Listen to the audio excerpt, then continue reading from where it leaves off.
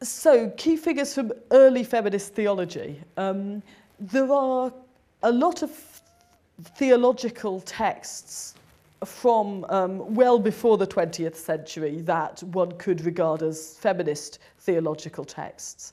One of the earliest, I suppose, that I quite like to teach is Margaret Fell, Women Speaking Justified, which is obviously mid-17th century Quaker text justification for women preaching. You could call that feminist if you like, although obviously it's written well before the term feminism is invented. There are a lot of interesting texts from what I've called the first wave of feminism.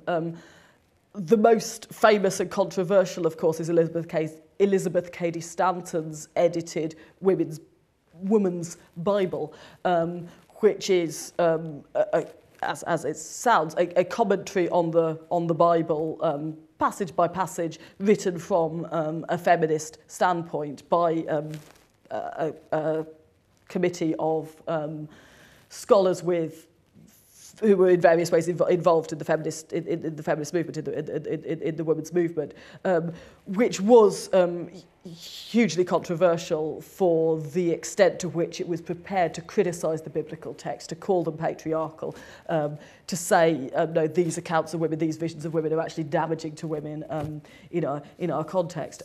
There's a lot of other important theological work from that era coming out of, for example, the women's suffrage and anti-slavery movements in the United States. Josephine Butler and Ellis Hopkins and others who were involved in social purity campaigns and suffrage in the United Kingdom.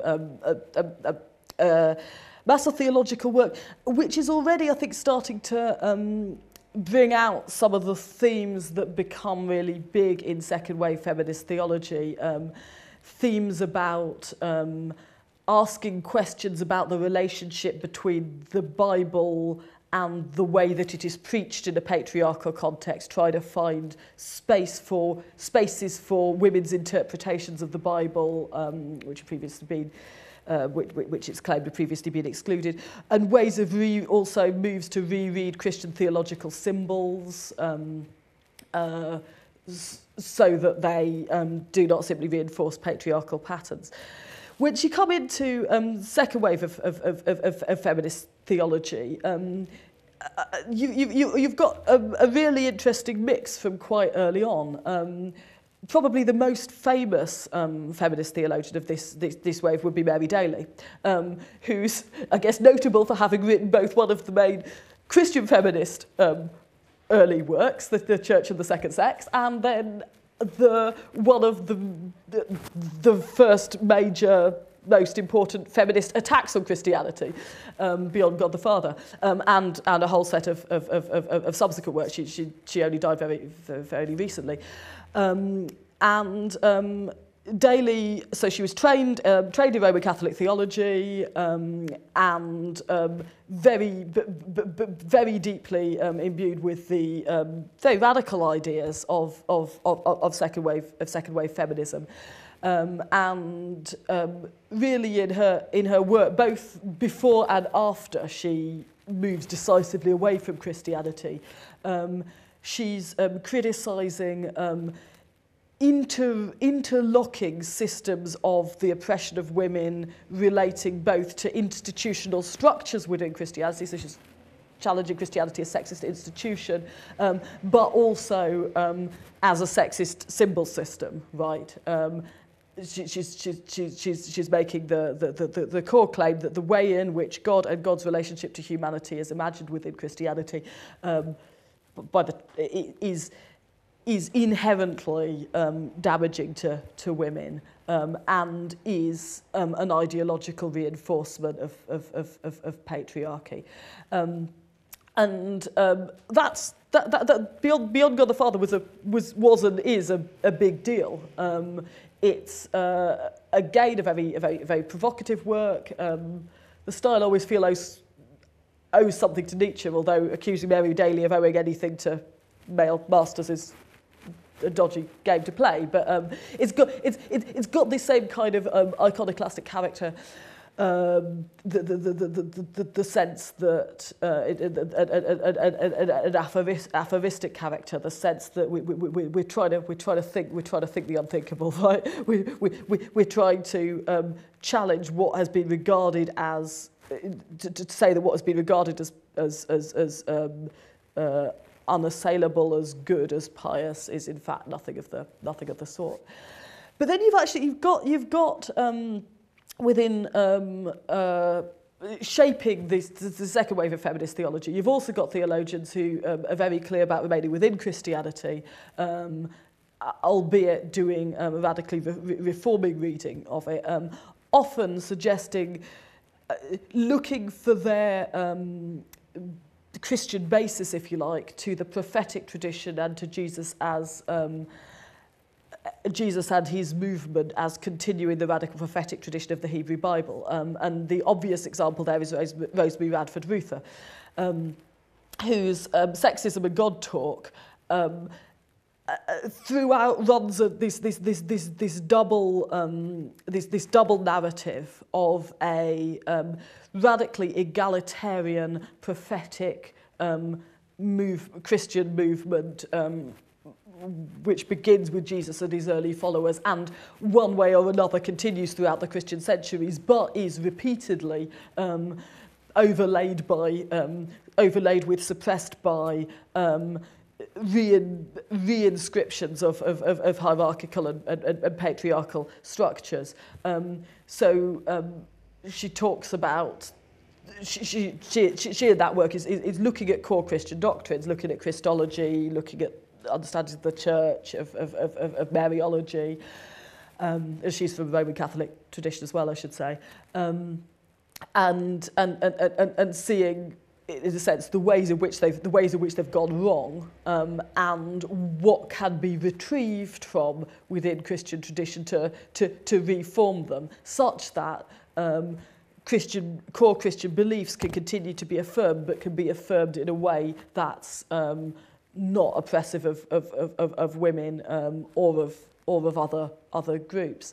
And you've got something similar going on, although in a different kind of mode, in the work of Elizabeth Schussler-Fiorenza, whose really pioneering work is on New Testament interpretation. And again, she's working from a premise of an original egalitarian Jesus movement, and she's saying, if we read the New Testament through that lens, if we read the New Testament with the assumption that women were full participants in early Christianity, if we allow, to go back to an earlier theme, if we don't assume that all the authority figures have to be men, if we don't assume that only men get to speak, how does it look different, right? What traces of women's lives, women's voices, women's ways of relating to God can be found within the New Testament texts? And again, she ends up with a double narrative, because she ends up with texts that speak of a liberative movement for women and women's liberative experience, and texts that, as she reads them, reflect attempts to stamp that out or to push that away. So she sees this basic tension right back in the New Testament. Both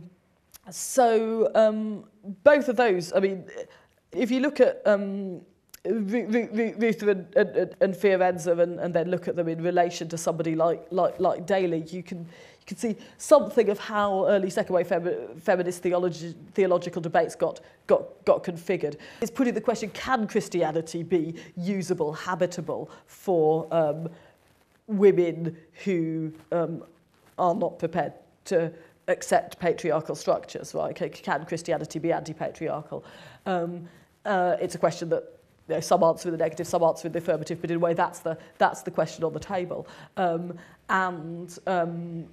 It's also clear that those early second wave feminist theologians who continue to identify themselves as Christian identify themselves as Christian, but in opposition to, in willingness, quite radically to critique significant parts of Christian tradition and also of Christian scripture. And they're doing that in fidelity to the gospel, in fidelity to the heart of Christianity. It requires that kind of critical move, that kind of prophetic move, if you like. So they identify them in a way they place themselves within the prophetic tradition that they're trying to trace back. I mean, you've also, I guess, another dimension that you'd have to put in there in that story would be women church. Would be because it's really easy to read feminist theologians as just existing within the academy and just being individual figures, but actually, again, take the two examples that I've spoken of there, who identify themselves as Christian, both Ruther and Fiorenza, very much involved in movements for women's empowerment in and as liturgical communities and church communities.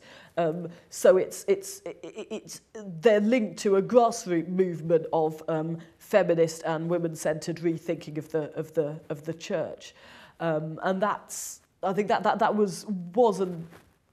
Yeah, in various ways is still quite a strong driving force for feminist theology. I mean, there's so in parallel with the works of biblical criticism, works of systematic theology, you've got feminist works of liturgy and feminist works of ethics. Which are quite closely linked to thinking about women's experience, thinking about the practical women's practical experience of feminist activism and the kinds of questions that raises for theology. So that, I suppose, again, the other bit of the picture to bring in there is the links between feminist theology and liberation theologies, right? You've got this very strong sense that theological work arises from and is accountable to church communities focused on church communities that are working for social and political change. And obviously this work, empowerment through communities is the key feature of the second wave feminist movement in general. It's not just a church thing, if you like, but the mode of working and way of thinking of second wave feminist theology is very much drawn on.